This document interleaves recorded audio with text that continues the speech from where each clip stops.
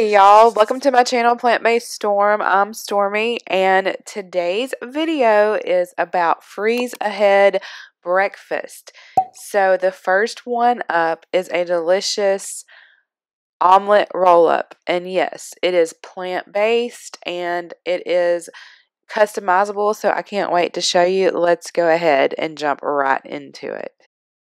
So I cut up a small potato and diced it. It's the Yukon Gold, so I didn't even peel it.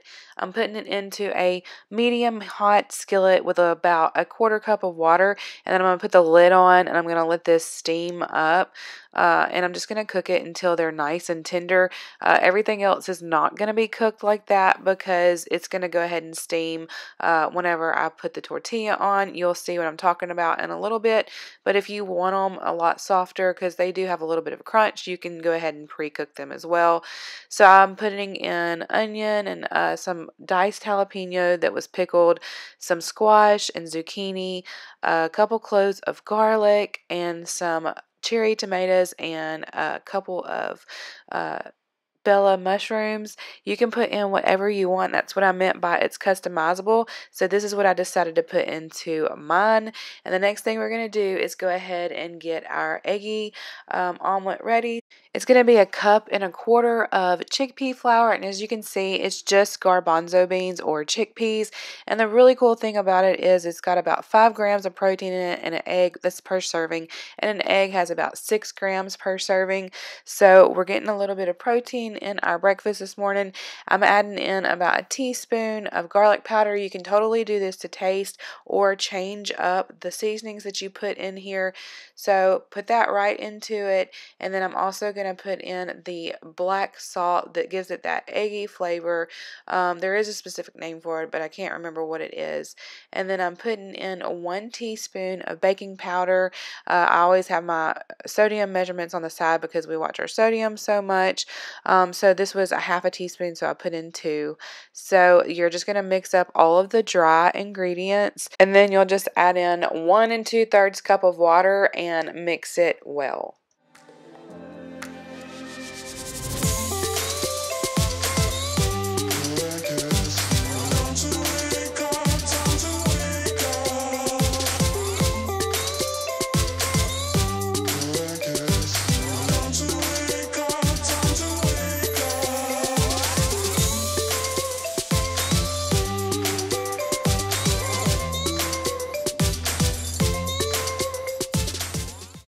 Okay, so this is the same pan I cooked my potatoes in. I'm just going to put in about 1/2 cup of the mixture that we just made up into a skillet that's nonstick, a really good nonstick skillet, because there's no oil or anything in this.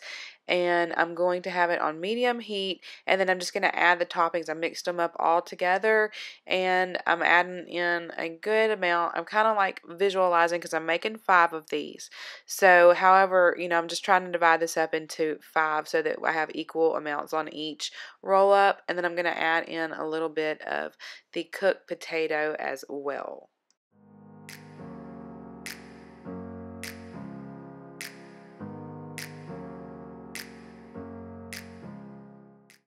So after you get all of your veggies on, just go ahead and let it cook up for a little bit. Through the magic of YouTube, it seems like a few seconds, but really it's about 2 minutes. And then you're going to put on the tortilla. Now you can use whatever type of tortilla you want. This is what I had on hand. They're low sodium. They're not oil free, but the Ezekiel brand is oil free, and you can also make your own. It's more important for us to have the low sodium from my husband. So this is the type of tortillas I had here at the house. But anyway, so yeah, the decision's yours. You can use whatever type you want to, and you're just going to let the tortilla brown up on the other side.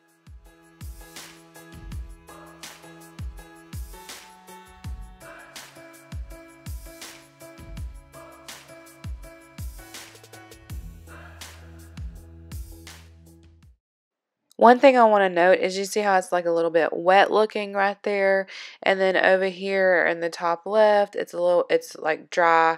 So that's how you know that it's done. You want to make sure that you get it cooked where it doesn't have like that wet sheen.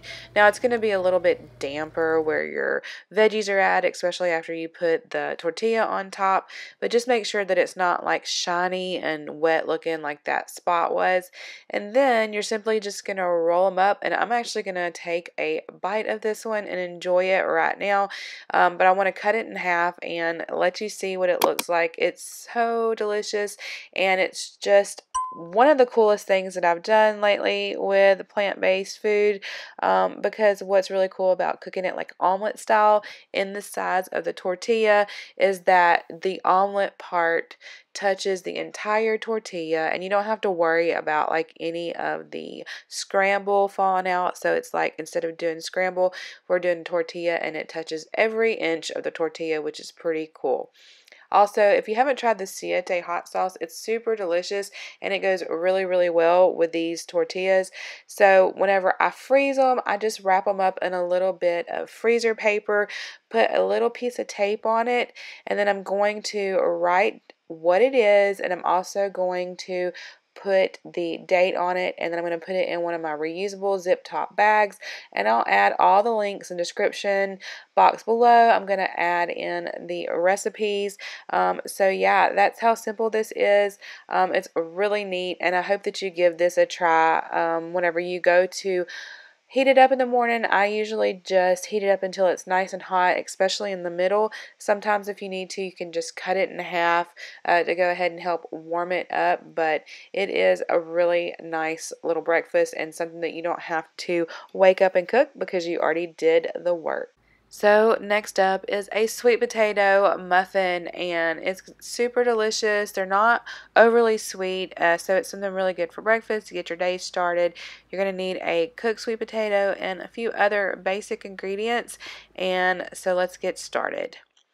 So this is a 1 cup of oatmeal. It's a little bit more than 1 cup, so I just added in what I ground up. I just did that right in my blender. It was 2 cups to make 1 cup of oatmeal flour, half a cup of sweet potato that's been steamed. I did this in my Instant Pot, and then I'm going to add an egg replacer. You could also do a flax egg if you would like, but I decided to use this. It keeps the fat a little bit lower. And then I'm going to add in a 1/4 cup of maple syrup. And I'd like to note, I should have mixed in the dry ingredients first, but I didn't do that. So anyway, whenever you're making these, get all of your dry ingredients into the bowl first. So this is baking soda and a little bit of baking powder, and then a little bit of cinnamon, and I'm going to have the recipe in the description box below, and then 1 tablespoon of nut butter. I had peanut butter on hand. Any kind of nut butter would work. Then half a cup of plant milk of your choice and a splash of vanilla, and then mix everything up really well. And then we're going to get it right into our muffin pan. I think because of the little bit of nut butter that's in it, and I used a non-stick pan, I didn't have to spray this or use muffin cups, but be aware that if your pan is not non-stick, you may need to use muffin cups to keep it oil free and to keep it from sticking to your pan. So just a heads up on that. So after it's mixed up well, I just took an ice cream scooper and put it right into the muffin pan. Now this makes about 12 muffins. I probably could have filled it up and made like 10 fuller muffins, but the choice is yours. I just went ahead and filled the tray up. You're going to set your oven to 350 degrees Fahrenheit, and you're going to cook it for about 25 to 35 minutes depending on your stove, but you want it to come clean whenever you put in a toothpick or a knife, whatever you decide to use. Whenever you put it in the middle to see if it's done, you just want to make sure that it doesn't come onto your utensil, and make sure that it's clean, and then you will know that it's done. And it's really super simple, and whenever you go to freeze these, you can just put them like in a single layer and then toss them into another reusable bag like I used, or some other kind of container, and it's really that easy, y'all. Also, I'd like to mention that this recipe came from the channel called Shine with Plants, and she's got a really awesome channel going. I did adapt this recipe to suit my needs, so I changed a few things, but I do want to give credit where credit's due. So this recipe came from her, and I'm also going to link her recipe in the description box below so you can check it out, because it is a really great recipe. So I hope that you give them a try and check hers out. You may really like the way that she makes hers as well. So there they are after they come out of the oven. They don't get like super pillowy, but they're very delicious, and you could grab 2 or 3 of them, have one for breakfast, something that's already done, and you could throw in some veggies in the microwave if you wanted to, but I just thought that this would be a really nice breakfast. If you enjoyed this video, please don't forget to like, share, and subscribe. And as always, thanks so much for watching.